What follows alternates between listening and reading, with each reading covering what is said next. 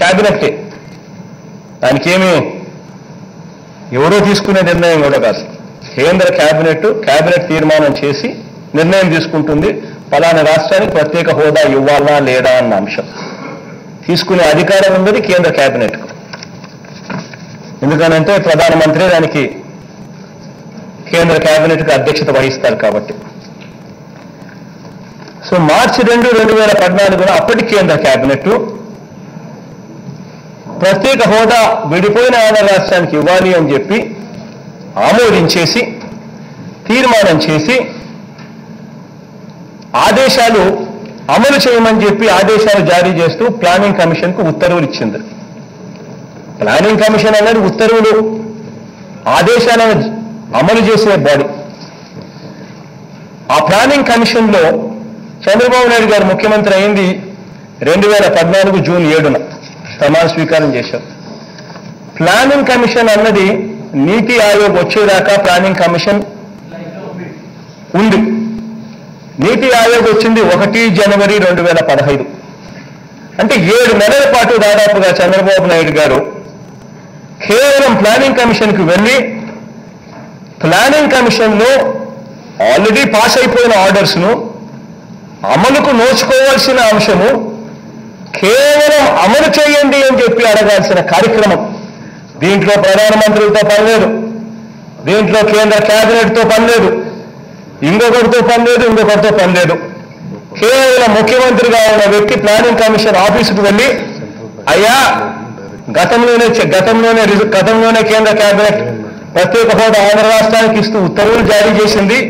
ఆ జారీ చేసింది అమలు చేయడం ఒకటే కరవాయి, అమలు త్వరగా చేయండి అని చెప్పి ఒక ముఖ్యమంత్రిపై ప్లానింగ్ కమిషన్ అడిగితే సరిపోయేది. 7 నెలలు ముఖ్యమంత్రిగా ఉన్నాడు అధ్యక్ష.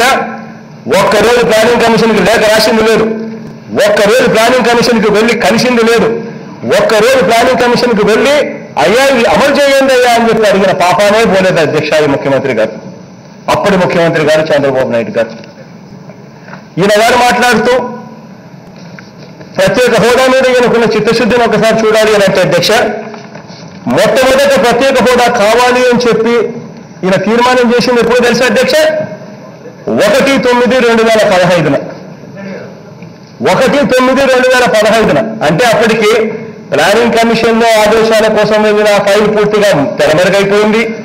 ప్లానింగ్ కమిషన్ కూడా వెళ్ళిపోయింది. నీతి ఆయోగ్ వచ్చేసింది. నీతి ఆయోగ్ వచ్చిన తర్వాత అది కూడా 9 నెలల తర్వాత, నీతి ఆయోగ్ వచ్చిన తర్వాత అది కూడా 9 నెలల తర్వాత 1/9/2015. అంటే ఈ మనిషి అసలుకి ఏమాత్రం చిత్తశుద్ధి ఉంది, ప్రత్యేక హోదా తెచ్చుకోవాలని ఏమాత్రం ఈ మనిషికి ఆరాటం ఉంది అని చెప్పడానికి ఇంతకన్నా వేరే నిదర్శనమే అవసరం లేదు అధ్యక్ష. కేవలం ముఖ్యమంత్రిగా తన బాధ్యతలు తాను చేస్తుంటే ప్రత్యేక హోదాతో ఈ పాటికి వచ్చి ఉండేది, ఈ పాటికి లక్షల మందికి ఉద్యోగాలు వచ్చి ఉండేటివి, రాష్ట్రం ఇవాళ సస్యశ్యామలంగా ఉండేది ప్రత్యేక హోదా సాధనతో. అటువంటి కార్యక్రమం చేయకుండా ఏ రకంగా రాష్ట్రాన్ని భ్రష్టు పట్టించినాడు అన్న సంగతి మనం అంతా కూడా చూశాం. ఇక అధ్యక్ష, ఈ టాపిక్ లేకొస్తే అధ్యక్ష, గవర్నర్ గారి ప్రసంగాన్ని ధన్యవాదాలు తెలియజేస్తూ అధ్యక్ష, ప్రజలిచ్చిన అధికారంతో ఈ ప్రజాస్వామ్య దేవాలయంలోకి అడుగు పెట్టారు అధ్యక్ష.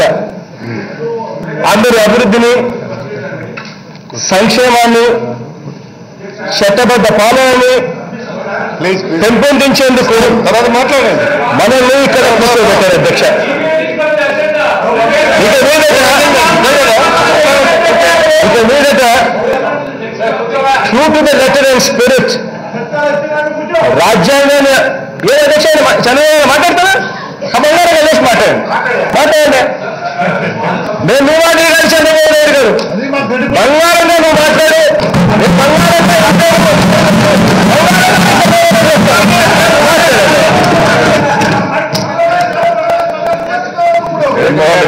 స్పీకర్ గారు ఇవ్వకుండా ఆయన చెప్తేస్తారు. స్పీకర్ గారు ఇవ్వలేరు కాబట్టి మీరు చెప్తేనే ఇస్తున్నారు కాబట్టి సంతోషిస్తున్నాను.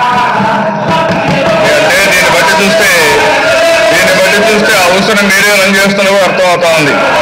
నాకు కూడా ఈ హౌస్లో సీనియర్ మోస్ట్ ఎమ్మెల్యే నేను, గుర్తుపెట్టుకోవాలి. మీరు మొత్తం 2వ సారి 3వ సారి మీరు ఇక్కడ రావచ్చు, కానీ నేను ఈ హౌస్లో ముఖ్యమంత్రులు చూశాను. జగన్మోహన్ రెడ్డి గారు, నేను ప్రతిపక్షంలో ఉన్నా, రూలింగ్ పార్టీలో ఉన్నా, ముఖ్యమంత్రిగా కూడా ఉన్నాను. దాని గురించి వదిలిపెట్టండి. అధ్యక్ష, ముఖ్యమంత్రి గారి దగ్గర డేటా అంతా ఉంటుంది అధ్యక్ష. ఆఫీస్ ఆయన దగ్గర లేకపోయినా సెక్రటరియట్ లో మొత్తం డేటా ఉంటుంది అధ్యక్ష.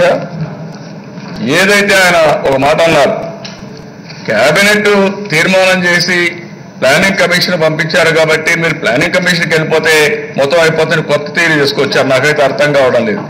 ప్రధానమంత్రినే ఒప్పుకోకపోతే మీ గవర్నమెంట్ లో ఒక ఆర్డర్ పంపించి నేను పాస్ చేసి ఉంటే ఇప్పుడు మీరు వస్తానే ఆ డిపార్ట్మెంట్ యాక్ట్ చేస్తారు అధ్యక్ష. ఆ మాత్రం కామన్ సెన్స్ కూడా లేకుండా ముఖ్యమంత్రిని ఎత్తుకుపోయడం అనేది చాలా దారుణం అధ్యక్ష. మీరు బురద చల్లాలంటే మీరు ఏ బురదను చల్లచ్చు, మీరు బురద చల్లాలంటే ఏ బురదను చల్లచ్చు. నేను దాని గురించి బాధపడడం లేదు. అదే సమయంలో ఏదైతే ప్రత్యేక హోదా మీకు సిన్సియారిటీ ఉంటే నా మీద బురద చల్లితే మీకు ప్రత్యేక హోదా రాదు. ఆ విషయం కూడా మీరు గుర్తుపెట్టుకోవాల్సిన అవసరం ఉంది అధ్యక్ష. 29/5/2014 నేను నేరుగా ప్రధానమంత్రి దగ్గరికి వెళ్ళి ఎట్టి పరిస్థితుల్లో మాకు ప్రత్యేక హోదా ఇవ్వాలని